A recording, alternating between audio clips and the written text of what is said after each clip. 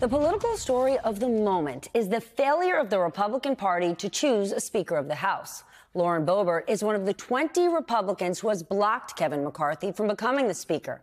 All of this is stopping the start of Congress. And on behalf of Americans who would like a functioning government, I got one big question. Why? Joining me now is Republican Congresswoman-elect Lauren Boebert of Colorado to answer that very question. Congresswoman, welcome to our program. You're opposed to Kevin McCarthy. Thank you so much, Stephanie. I know negotiations took place tonight. Is he now offering anything that will win your vote? Well, I've not personally spoke to Kevin McCarthy, but look, Stephanie, these conversations started back in the summer. And, we were kind of dismissed then because there was supposed to be this really big red wave. You know, Kevin McCarthy raised $300 million and then failed to produce that big red wave, even with all of the Democrat policies that are failing our country and so many different directions we could go with that to actually gain a massive majority. But he failed to deliver that. And when he realized he actually needed our votes, that's when he started entertaining some of the proposals that we had to the rules and the way things function here in Washington, D.C. And unfortunately, he has rejected up to the very last moment some of the most important things that we were presenting to him. He's accepted some rules, which are really great, but we're not quite there yet. We want to fundamentally change the way Washington, D.C. operates. If you ask Americans, well, they're pretty frustrated at Washington, D.C., and that was before January 3rd. And we are trying to fix that. We want a leader who will actually empower each individual member. This isn't anything for personal gain for a select few. This is for every elected representative. And they are very common sense requests that we have, and we have not been granted those. So Kevin McCarthy had an opportunity January 2nd. I brought some of these Never Kevin voters. There were 3 of us that were in a room, and one of whom worked very, very hard to make sure that we were able to get people to this place where Kevin could get the gavel on the very first ballot.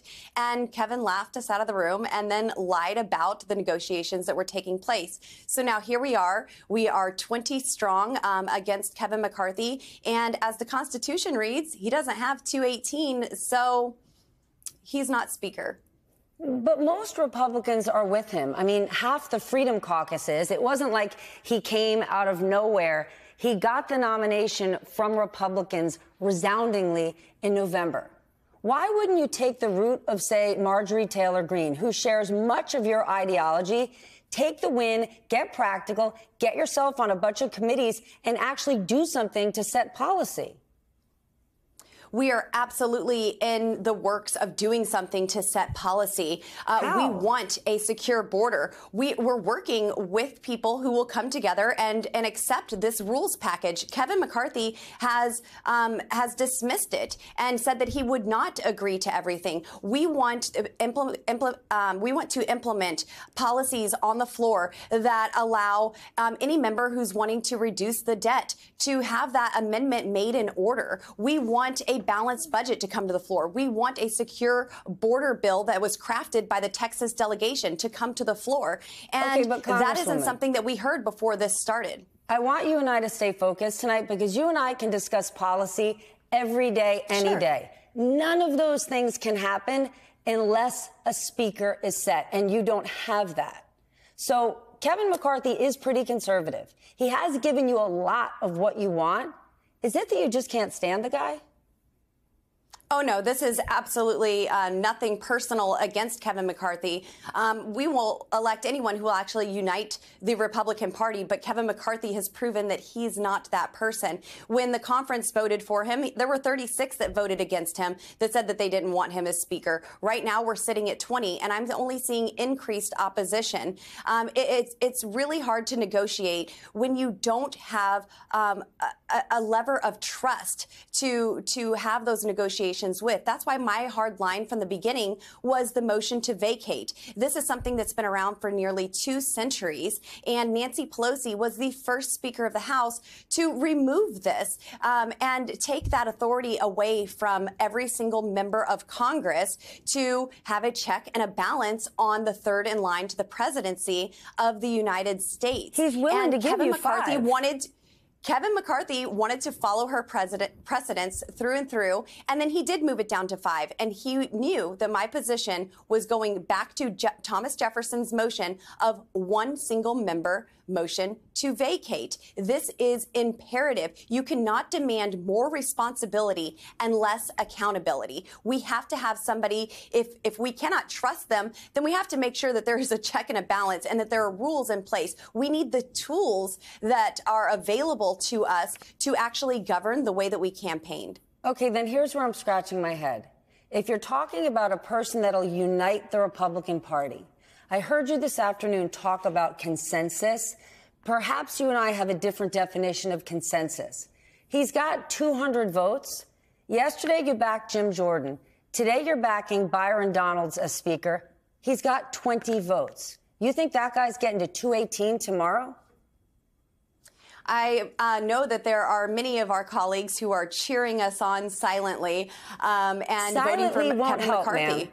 218 votes. We're going to get there. As long as it takes, we are going to get there, and we're going to make sure that this is right for the American people. We want to see change in Washington, D.C., and we want to see policies that are passed that actually help the American people. Look, Kevin McCarthy has been in leadership for 14 years. What does he have to show for that? We aren't just electing somebody who can fundraise and just rubber stamp him into office. That's not what I was elected to do. What you're seeing here is a constitutional republic at work. It may look messy, it may look chaotic, but this is us working and actually using our votes. And I believe our founding fathers intended it to be this way. Okay, well, our founding fathers aren't here, so let's get real and let's get practical. You can say what you believe. I believe children are our future. Teach them well and let them lead the way. That's a song. You are backing a guy with 20 votes. Is he getting to 218 tomorrow?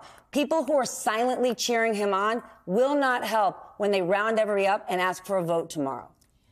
I do believe that we are seeing growing opposition to Kevin McCarthy. They've heard the conversations that happen when our Republican conference is gathered.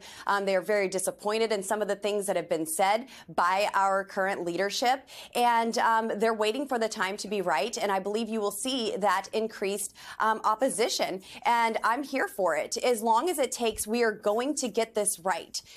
Look, we took the House and we are ready to lead effectively, but we have to have the right tools and the right leadership to do just that. Okay, then let's actually name names. I'm going to be bold. I'm going to take the leap and say Byron Donalds is not going to get to 218. This is a guy most people don't even know if his first name is his last name or his last name is his first. So let's go with realistic names. Could you support Steve Scalise? I don't think that I could support any current leadership, and I believe that many of my colleagues feel the same way. We need a change in leadership, and so that isn't a name that I'm entertaining. But I'm sure that you'll see several names.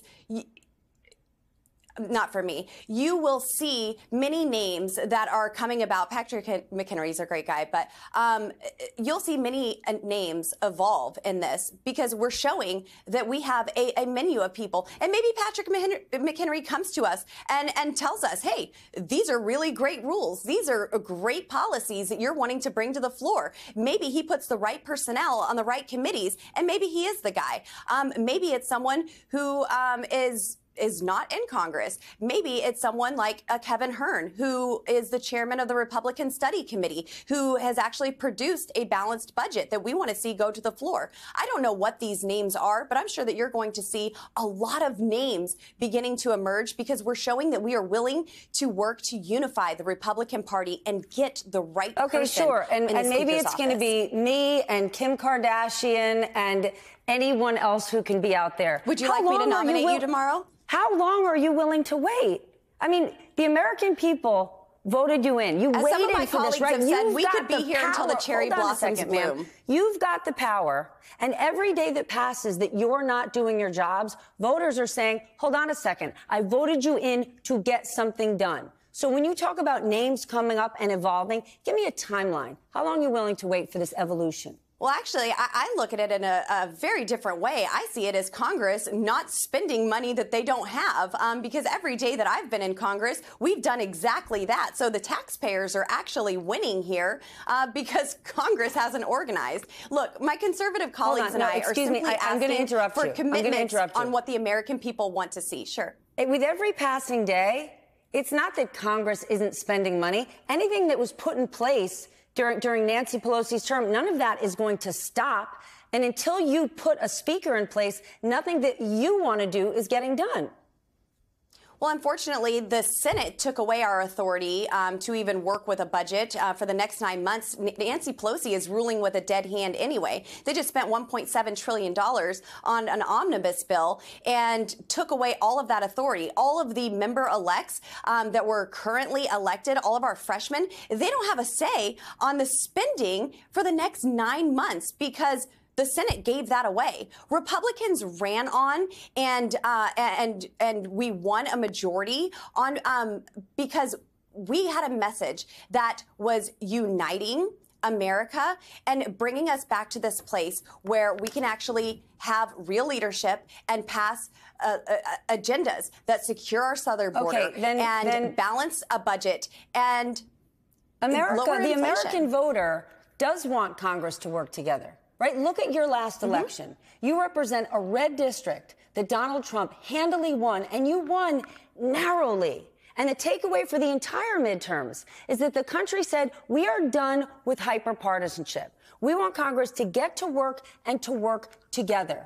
We saw today Mitch McConnell, President Biden, Mike DeWine, them working together, talking infrastructure in Kentucky. And what you're doing today is blocking your own party. Is that what your voters asked you to do? So what I hear back at home all the time from my constituents is they're furious about what the Democrats have been doing all of this time. They're furious about the border crisis, the energy crisis, the historic inflation, and so much more. And we will handle these issues and conduct serious oversight real soon when we get the speaker's position right. It's been 2 days. It's not the end of the world. We are going to come together. We tried to do this privately. Unfortunately, Kevin McCarthy wanted to take this battle to the floor. And that's where we're at right now. But we're standing strong, and Kevin McCarthy does not have 218. Okay, taxpayers are paying your salary while we're waiting for this. And again, we can talk policies on many days. I mean, you want to talk inflation? Sure, we can. Inflation is too high, but let's look at it. We've got unemployment. There's 2 jobs for every unemployed person. Gas prices are lower today than they were a year ago. Joe Biden's economy is terrible for the American people. You are correct. We are living in a complicated economy, ma'am. We're not living in a bad economy, and I invite you back another night to discuss it. It was great under President Trump. We're going to, you know what, I would love for you to come back and discuss that with me because we can get into it in great detail. And as long as you mention Donald Trump, how does he feel about the position that you're taking? Yamiche Alcindor said it in the last block. Donald Trump hates a loser. And you are going against Donald Trump. I mean, today you basically said, hey, Donald Trump. Look, I love President Donald Trump, and I suggested that he call Kevin McCarthy and inform him that he does not have the votes and withdraw from the race.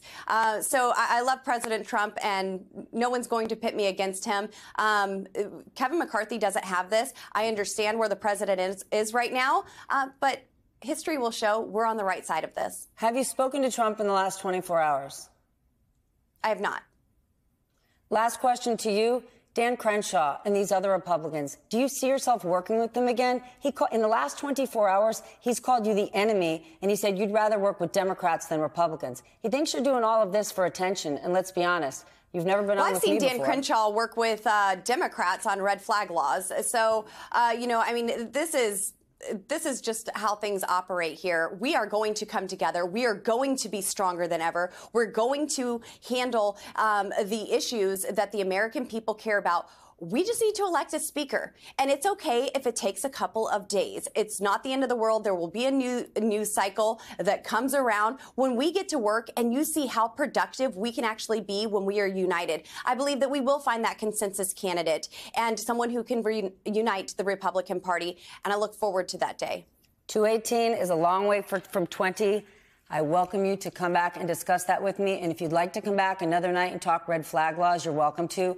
They are overwhelmingly popular with the American voter. Congresswoman-elect Lauren Boebert, Stephanie, thank you so much for joining me.